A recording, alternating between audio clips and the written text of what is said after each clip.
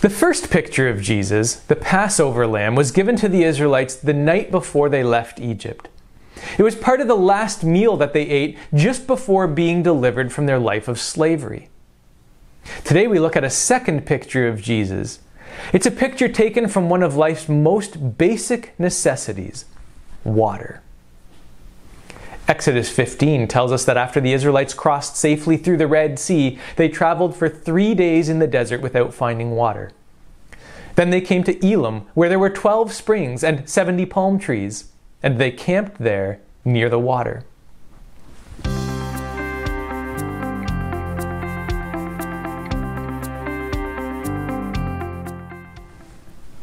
The Israelites had escaped from Egypt and safely crossed the Red Sea, but they were not in the promised land yet.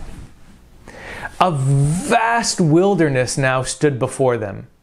There was sand, sand, and more sand, scorching heat, and poisonous snakes, but there was no food and rarely any water. This would not be an easy journey. But God would be with them.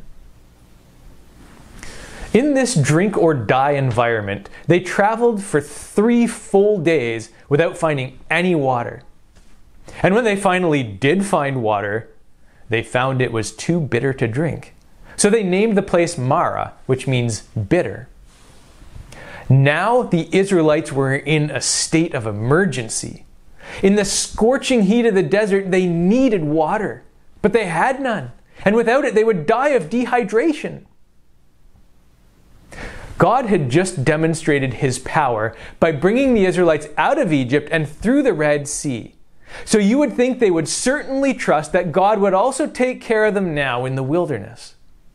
But no, they didn't.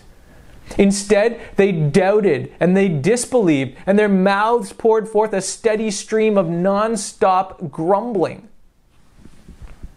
But you know what is so surprising? God's response. God responded with grace. The grace of another powerful miracle.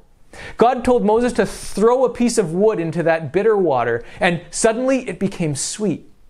It was now a life-sustaining gift of grace. Grace for these grumblers. What an incredibly good, gracious, and powerful God they had. The Israelites' next stop was at the oasis of Elim. The springs of water and green palm trees awaiting them there symbolized the fullness of God's provision. There were 12 springs, one for each of Israel's 12 tribes. There were 70 palm trees, one for each of Israel's 70 elders. This was a place of rest and a place of refreshment. There was shade to shelter them from the sun's strong heat. There was plenty of water to quench their thirst. This was God's abundant provision for all his people. This life-giving water in the wilderness was a picture of Jesus.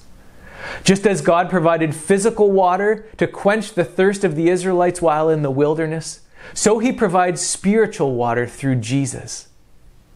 Jesus himself says, "If anyone thirsts, let him come to me and drink. The water that I will give him will become in him a spring of water welling up to eternal life." Thank Jesus that the spiritual water he provides cleanses your sin and gives you eternal life. And thank him that this water flows in an unending stream that is available free of charge through faith in him.